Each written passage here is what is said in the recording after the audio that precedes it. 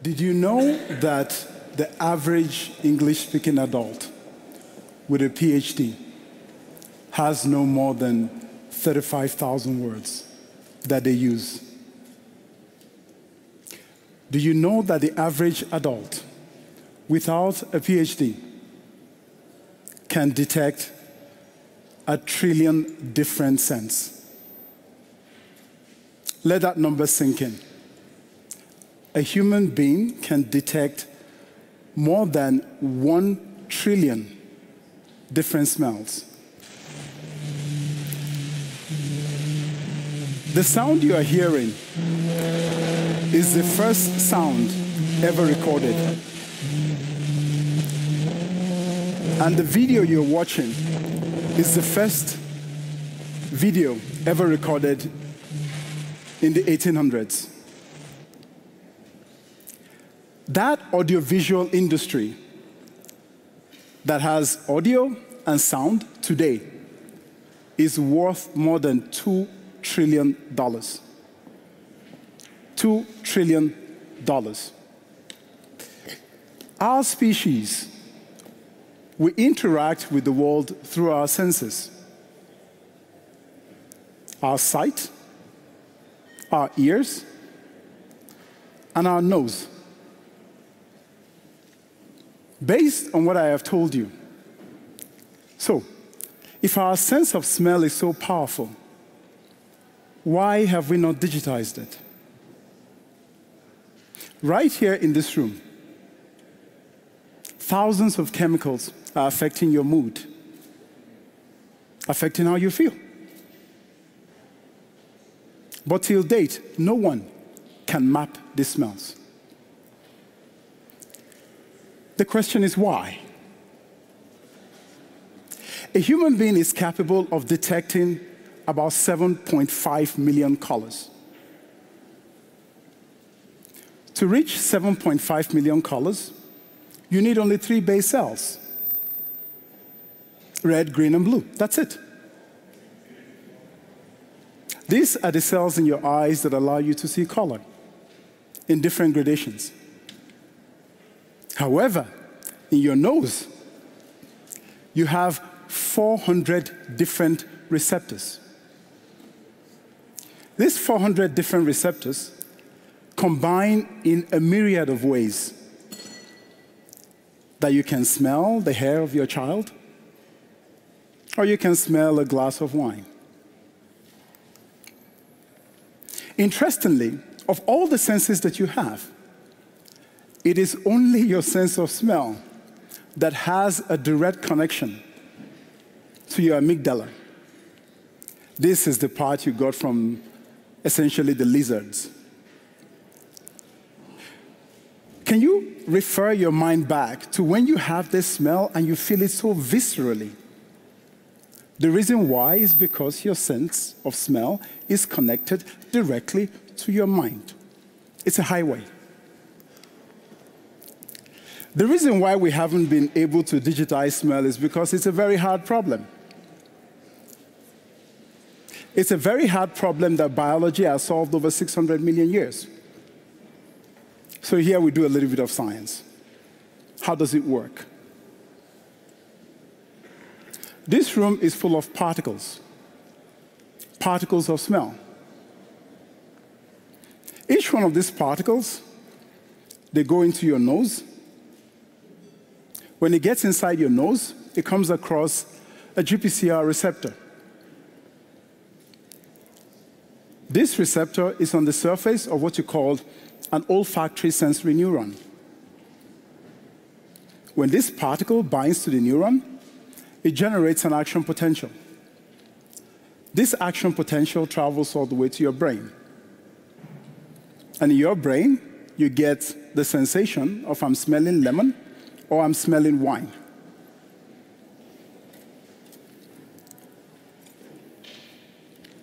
Just like I have sensation that I must drink water. Now, because of all the different chemical compounds we have in the air, and our ability not to see them, or our inability not to see them, what are the opportunities that exist when we are able to make the invisible visible. For example, some of you that came outside of Germany here, or even inside Germany, you had to go through an airport. And when you're at the airport, you're face down and you have to pass your thing through the X-ray machine. Some of you are lucky enough to get randomly selected and checked. The reason why they're doing this is basically because they're searching for explosives. You will notice that there's a technology that is always in use at these airports. This technology is essentially a dog. So they bring a dog along and the dog sniffs you. The dog has no magical powers. What the dog is essentially doing is collecting particles, analyzing it, and these particles goes to its brain. Based on a training, it comes and it lays down beside you and gets a treat. And it has smelled an explosive. Remember that, we'll come to it later. Today, across the world, have a look at healthcare. This is a projection of what the healthcare will look like by the year 2040. In China alone, the cost of healthcare would increase by 700%. In Bangladesh, by 200%. In the UK today, the NHS is creaking under the weight of being able to treat people and healthcare costs. Because we have been able to grow the population, but the method of deploying and treating people still remains stuck in the 20th century. Do you know that when you fall sick, your smell changes? In fact, there are some dogs that are trained to detect cancer. The reason why those dogs are able to detect cancer again is because of what I explained earlier. For some of these diseases, liver cirrhosis, for instance, you need just 11 volatile organic compounds to be able to figure out if a person has liver cirrhosis. Some of you that know diabetic people will know that when they have the diabetes attack, they have a different smell to them. My company aims to build a system that merges synthetic neurobiology with silicon to build what we call living machines. So how does this work? Remember the sensors I told you about earlier in the nose of the dog? We take living cells, we genetically modify them using DNA, and get these living cells to express the exact same receptor you have in the nose of the dog. So what happens on our chip is you have particles in the air. We have a semi-permeable membrane that allows these particles to come into the fluid where we have the cells, and we're able to record the electrical signals from the cell.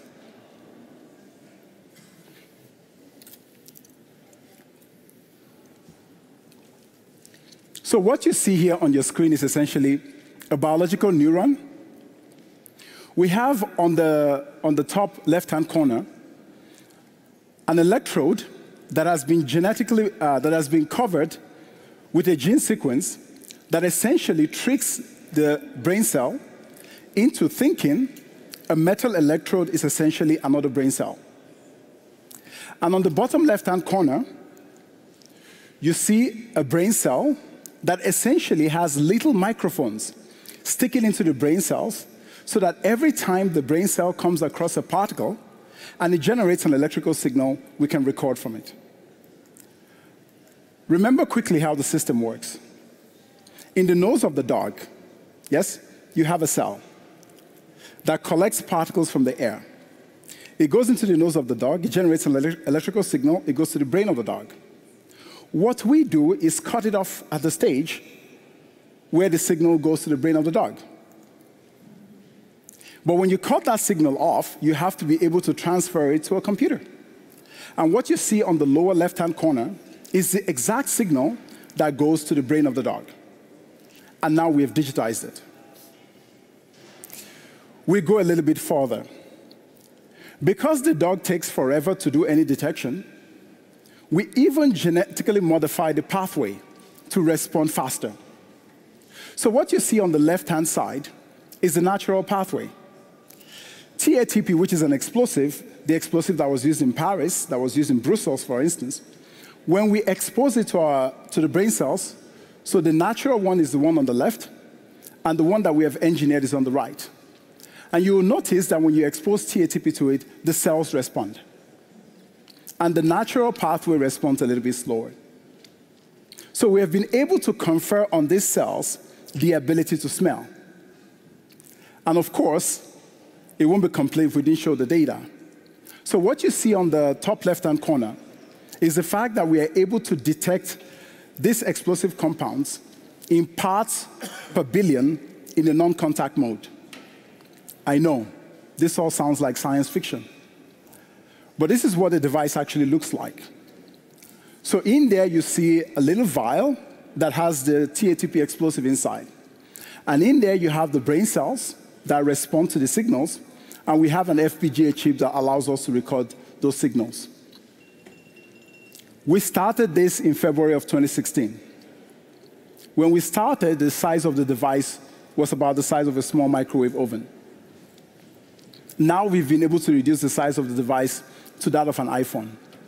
So I'm going to quickly show you what the device looks like in operation and the fact that we're beginning manufacturing now. Quickly review the other soldering techniques. That's Reno, our chief engineer. Have to do it at some point in your life.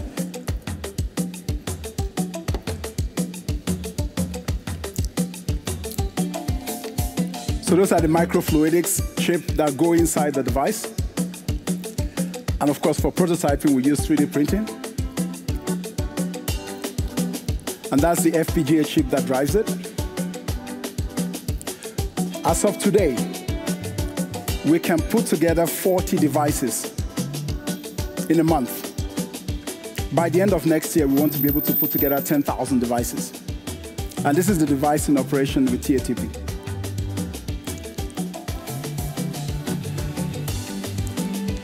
That is a detection event. Yay! And of course, we have a fair bit of them.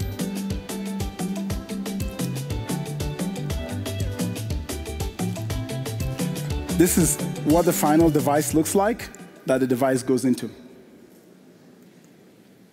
So, essentially, what is the anatomy of the device looking like?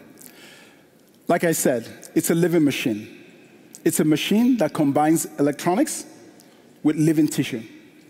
That means it has to be able to live. That means it has to be able to breathe. The device has what we call neuron food inside. Essentially, it's a media that has vitamins, it has water, it has sugar in it, and it's a consumable. And on the same chip, you have a waste. On the same device, you have a waste box that you change after every 2 months. Our goal is to have a device that lasts up to 2 years. This is what the Koniku core looks like, or the Konicore. We have taken inspiration from biology to design this device. The device looks like a jellyfish for the simple reason that jellyfishes were the first creatures to have essentially brains in them, or at least a neural network. So, how do we apply such a technology, or what does it open up? So currently, we are looking to deliver these devices to airports for airport security. As of today, we work with some of the biggest names in airport security, and our goal is that this thing comes to an airport near you within the next 1 year or thereabout. What really excites me about what we do is the ability to build companion devices. Imagine a world where you have a Konicore in every home. You can continually monitor your health just by breathing on a device. Don't get me wrong, this is going to take a while. You have to go through the FDA, you have to denoise the data that exists in the literature. But one thing I do feel confident about is that as a company, we have been able to solve the smell problem.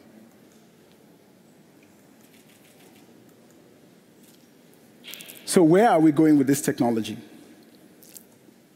Currently, we have a device where we can grow 2 million neurons. What happens when we are able to grow 10 billion neurons, for instance? There's a lot of talk these days about what the future of intelligence looks like. I and my team, we believe intelligence would eventually be a merger of synthetic neurobiology and silicon. The reason why we believe that is because we already have functioning examples in front of us. And this is our mantra: biology is technology. But to convince you a little bit further,